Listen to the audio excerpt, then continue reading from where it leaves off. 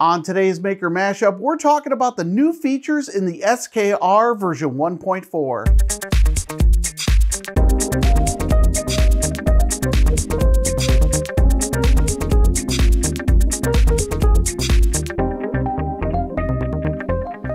So in this hand, I've got the 1.3, and in this hand, we've got the 1.4. So what we're going to be doing on today's video is comparing some of the new features that are in the version 1.4 of the SKR. If you've got an SKR board, you know it's one of the hottest boards available right now for your 3D printer, and I personally love them. The new one has some really cool features that we're going to be covering, including, and my most favorite and wanted feature, more fan pins. So we're going to be talking about those new features and some of the really cool plugins that are now available for this board. And we're also going to be touching base on something that I found that was really important for anyone putting together our 3D printer videos, and that is the change in pins for installing the drivers. So let's get to work. So on December 12th of 2019, I saw BigTreeTech had released version 1.4 of their SKR board. And I was pretty excited because I have had the 1.3 for a while and really love this board. So as soon as I saw it was released, I went out to Amazon to see if it was available, and it wasn't. So I went out to their website and purchased a version 1.4. I did not opt for the turbo version. That's only a couple of dollars more. I did go ahead and order this, and it took only 10 days from China Direct. It is now available on Amazon, and I have links to it in the description. So let's talk about what's remained unchanged between the 1.3 and the 1.4. First, let's see, the footprint here is exactly the same between the two. They've also left the USB and the SD card in the same spot as before. Our power connection row is identical and in the same spot. The connections for our display board and our end stops is almost in the same location. You can see on the 1.3 they pushed it up ever so slightly, but for the most part, this is all in the same spot. And then also our stepper row is in exactly the same spot, and our connections for those steppers is in the same spot here. So now that we've covered what is identical between the two boards, let's drill into what's different. Along with the existing great features of the 1.3, there's a whole bunch of new ones on the 1.4 and 1.4 Turbo. So let's take a look at the board and see what's on it. Okay, so now we have our close-up of the board, and let's start digging into what's different. One of the first things is that you'll see here that there's new connections for Wi-Fi. This is a connection that is specifically built for the BigTreeTech Wi-Fi adapter. You'll also see that there's now an I2C connection in here.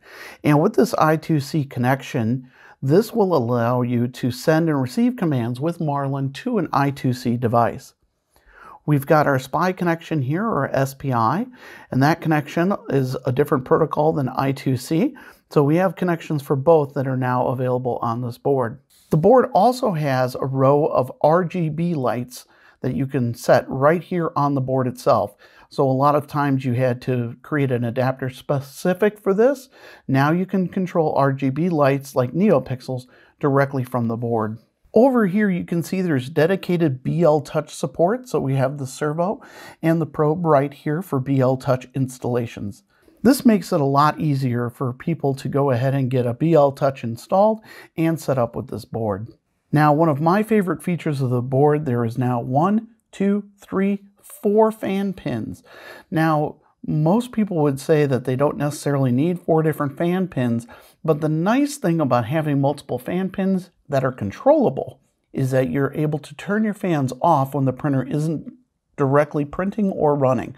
This is great when you have something like the TMC 2208 drivers. No need to blow air across these if you're not actually printing. So something else new with this board is the fact that there are dedicated pins for closed loop steppers.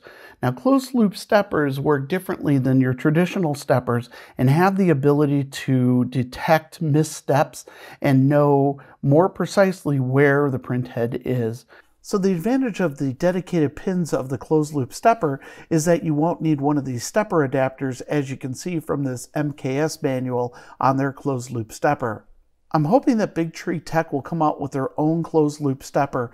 The MKS versions currently don't run trinamic drivers, so while you can get higher performance with a closed loop stepper, the problem you're going to see is that until they're adopting trinamic drivers, you're going to find those salmon skin artifacts and other artifacts in your prints, especially at high speeds. Another nice feature is that now on the Z-axis, there are two outputs to the steppers. So if you happen to have two steppers, let's say a Prusa clone or a C201 printer that you've built from this channel, then you only need to use these two, and you don't have to take over your E1, or you don't have to use a splitter for these connections. So let's dig into some of the under the hood items with this board. The CPU is identical, however, they do now have a 120 megahertz version of this in a turbo version. So if for some reason you need more performance, you can get an extra 20 megahertz in the turbo version. Another difference is that they've improved the thermistor by putting a varistor and a capacitor in place. Now the previous version does look like it has a capacitor on it. However, you can see that they've changed these tremendously between the two versions. These are much smaller compared to these much beefier capacitors that they have. Now BigTreeTech claims that that gives more accurate readings for the thermistor values. So one of the differences under the hood is that this row of pins has been replaced with the closed loop steppers, which means that BigTreeTech has changed these pinouts to operate differently. So what you'll need to do is, if you are using a C201 or you want to use these steppers in UART mode, instead of these pins being located here, they need to be located in that second slot there. And I'm going to cover this in a future video that will cover the setup of this with C201, so that way you can get this board up and running and take advantage of these new features in your 3D printer versus the 1.3. BigTreeTech has a number of add-on modules for the board as well, one of them being the power module, BTT writer that's available, and their Wi-Fi module. Now, if you want to get the complete package, they have the entire setup for 3180. This includes the BTT writer, the Wi-Fi module, and their power module. However, I was not able to find this complete kit on Amazon. So if you're interested in getting all their add-on modules, right now you're currently going to have to order that from China Direct. So I'm excited by what BigTreeTech has done with version 1.4, and I like the direction that they're going with this board. You can see that they've really put some effort into adding new functionality to the board. They're releasing the new versions on a pretty regular basis, and they've got new features that users are asking for. So the question is where do we really see this going with BigTreeTech and their board offering today? So I would really like to see BigTreeTech come out with a closed loop stepper. The MKS steppers that are available now for closed loop really don't use the trinamic drivers, so the limitation there is artifacts and noise. Now they are quieter than, say, your A4988, but I feel like the closed loop steppers are taking a backward step in technology instead of using the trinamic drivers out the gate. So if BigTreeTech does come out with a closed loop stepper, I'm definitely going to check that out. I think BigTreeTech is also positioning themselves in the marketplace as a leader as they keep updating this technology. So I think the home 3D printer market is going to get better and better.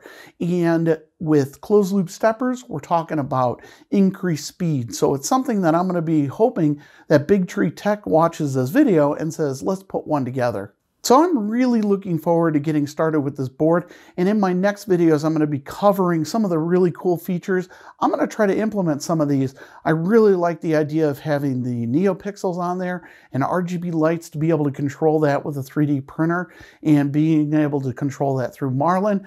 I'm also want to experiment with the I2C interface, because the ability to add some I2C sensors and pick that up with the new Marlin functions that are available for I2C really make it so that way you can expand your 3D printer to places that you've never had it before. So again, really excited by that. So what do you think about the SKR board? Please leave a comment below and let me know if you think this is something that you're going to purchase or use on an upcoming 3D printer project. So I want to say this video was not sponsored in any way.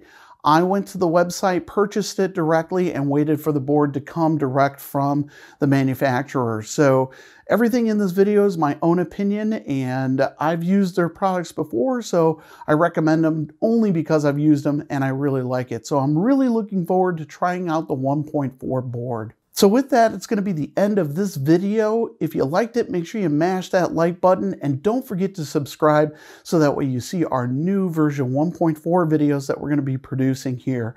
And share this video with your friends and family. I am sure there's lots of people that don't know the new version 1.4 is available. I was excited to hear about it. The only way I found out was I was following BigTreeTech's channel on YouTube, and that's how I know. So reasons to subscribe is so that way you don't miss some of the latest technology that's available. So thanks again for watching, and we'll see you next time.